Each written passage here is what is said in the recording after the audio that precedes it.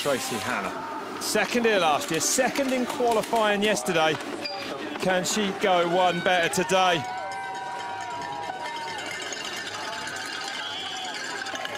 About to find out. Still on the bike through here. Battling through here. She didn't come to a stop so far, so it's a good sign. It's a calculated risk, this, I think. You know, she's decided to play it safe.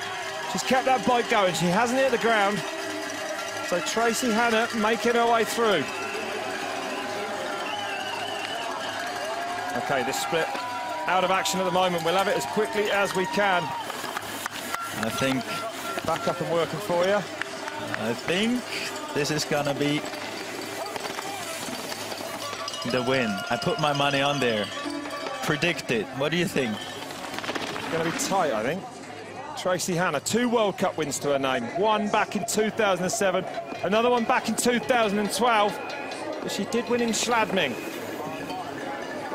Steep track, technical. I don't know if that wood's technical or not. Technical for all the wrong reasons today. Inside She's around well there. ahead, well ahead. This is going to be Tracey Hannah's, I think. She's a long way up. And remember, Nicole wasn't particularly clean over these jumps. In fact, she got them all wrong. 6.5 seconds nearly for Tracey Hannah.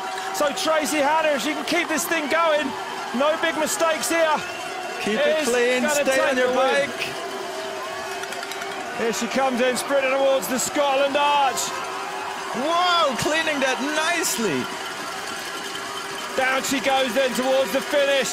Tracey Hannah is going to take her 3rd ever World Cup win. Tracey Hannah from Australia smashes it by over 10 seconds. Hannah wins in 4, William. What a run. The adversity against everyone today. Hannah dealt with it best though. Wow. That doesn't look like happiness, does it? They better give her some room and get some oxygen back in her lungs.